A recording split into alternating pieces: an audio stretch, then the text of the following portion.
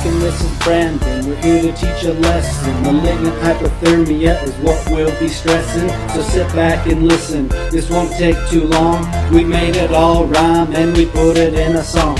Impulses from the cortex go down the spinal cord, next continue through the nerve root, synapsing with the muscle group, acetylcholine binding, let sodium in the cell, causing the sarcolemma action potential. Electrical charge changes DHP's our way, puts RYR into action with no delay.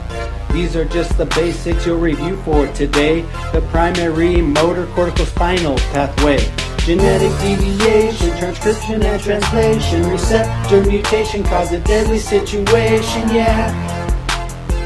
You gotta keep it cool.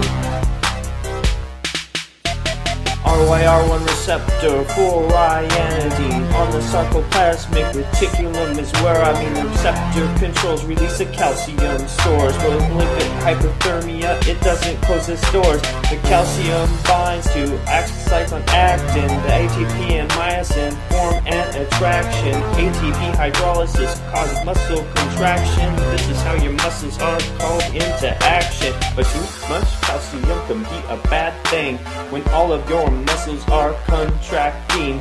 Sarcoplasmic and myosin both use ATP, causing hyperthermia from use of energy. Genetic deviation, transcription and translation, receptor mutation cause a deadly situation, yeah. You gotta keep it cool. As ATP is depleted within the muscle cell, metabolism causes CO2 to rise as well. Sympathetic stimulus increase the heart rate. With no intervention, death will surely be your fate. Genetic deviation, transcription and translation, receptor mutation cause a deadly situation, yeah. You gotta keep it cool. Malignant hyperthermia from gene expression. If you're the nurse anesthetist, you'll probably be stressing. If you push sucks or use volatile gases, you have to move fast now, not full like molasses. First you see a rapid rise in CO2. That's your poor patients breathing back at you. From metabolism and exhausted ATP, the circuit tried its best, now it's up to you, you see. Eliminate inhalants and crank up the O2. Get some help, statin, start an A-line too. You have to keep both you and your patient cool. Hyperventilate your patient, not yourself, fool. Genetic deviation, transcription and translation, receptor mutation cause a deadly situation, yeah. You gotta keep it cool.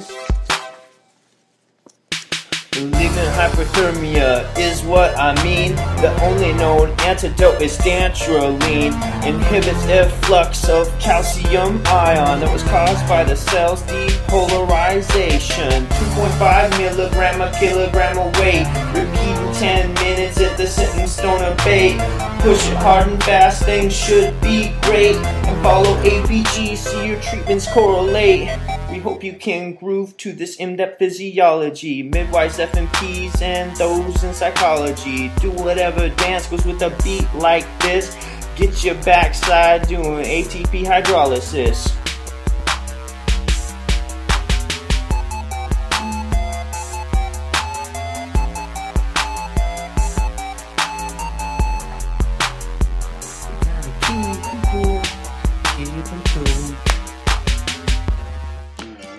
That was a good take.